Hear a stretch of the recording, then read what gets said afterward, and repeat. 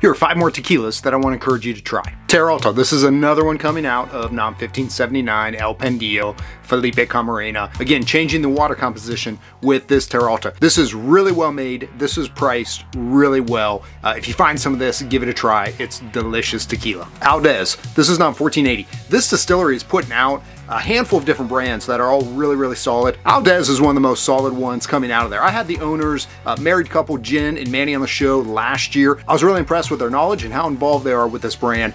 Go find them, Aldez, find their website. You can purchase this through their website. Tequila General Gorostieta. This is Luis Torres. Man, this guy is passionate about the story of the General. This is a true General, a great story. I want to encourage you to listen to the episode where he was on it, sharing this story. But he has partnered with Ana Maria Romero. She's fantastic tequila maker.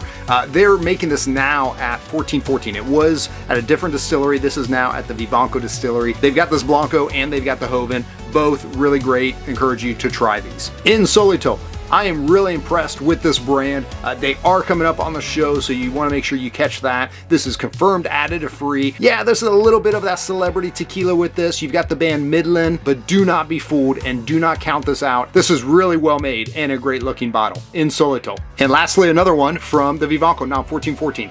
This is John Bollinger and Sergio Cruz. Sergio Cruz is running point on a lot of the things coming out of NOM 1414, but Yayo, this is a clean, crisp Blanco. This is like 40 bucks, 45 bucks. Man, I would pick this any day over a Patron or something else that's a little more mainstream, but grab some Yayo, really great. These are all tequilas that I would gladly encourage you to try. Let me know in the comments if you've had any of these or if you have any other tequilas that you think I should feature with this 5 to try. Remember, find some, buy some, try some.